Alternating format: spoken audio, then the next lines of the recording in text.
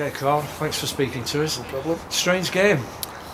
Yeah, it was always going to, over the past few weeks really, there's been occasions like today where there's teams that we should have beaten and have not, so it was important today. Firstly that we secured the 3 points and then the performance really was secondary, but I thought in the first half we controlled it, scored some good goals, and then second half, after the first minute or so, and we've conceded a sloppy goal. I thought we controlled the second half, and on another day we'd have scored more, but like I say, happy with the 3 points.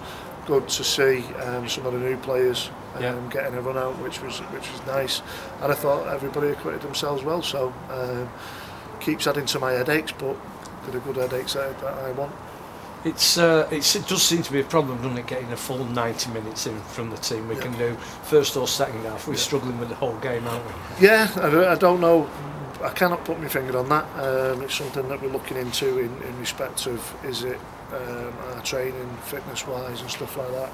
And people have noticed that we've started to come out early for second halves and do some fast footwork and try and get the boys into the game beforehand. And I think it's worked. I mean, today, it's been a ball into the box, and it's been an individual error at the end of the day where they've capitalised on.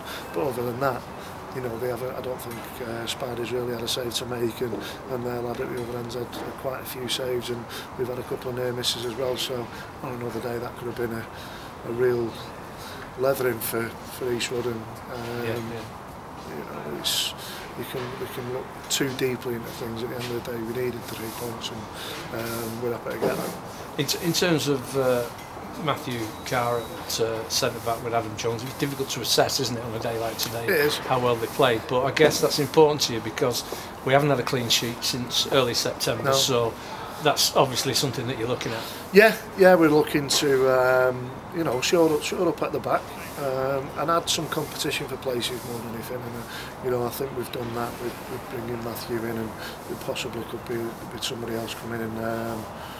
Before next week. So is that as a defender or? Yeah. Okay. In there, and it'll free some of our other players who can possibly play more than the one position to go in and just adds for the competition for places, because I think we've been possibly a little bit light on bodies with a couple of lads leaving, and I've been mindful that we want to bring lads in because we did secure most of the players at the end of last season, and what you find is that there's good players still out there who don't get fixed up with clubs for whatever reason and get released from clubs in a higher level, and they're dotted about there ready to be picked up, and we've seen that with young Greg Daniels today and Tom Fisher. Well today, he's for a 19-year-old lad, he shows a lot of maturity. So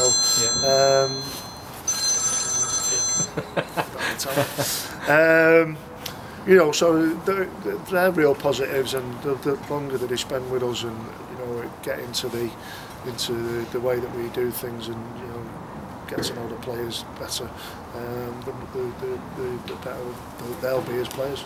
Yeah, to be honest, I mean, for the last 3 games we've got 2 wins and a draw. One of them away at the league leaders, and Ashton, where we never get anything. We won that. So all in all, in the league, actually, we're doing pretty well. And I think people have been on a downer for some reason. Yeah. We nearly made the first round of the FA Cup and lost to a Hereford side who've gone on to beat Street. Yes, that's right. We all know the performance in the FA Trophy wasn't acceptable, and we're doing things to put that right. But in the league, we're not bad. We're pretty healthy. We've dropped some points, but so is everybody else. And we know what it takes to put on a decent run at any stage of the season, and hopefully we can. That'll be. This is where we start our decent run, isn't it? I hope so. Every year. I hope so. Kyle and Carlos came on today. Yeah. What's the situation with those two? Carlos had a fitness test before the game, and he was fine. So obviously he's been out for 3-4 weeks. It'll take a little bit of time to get embedded back in. And Kyle was.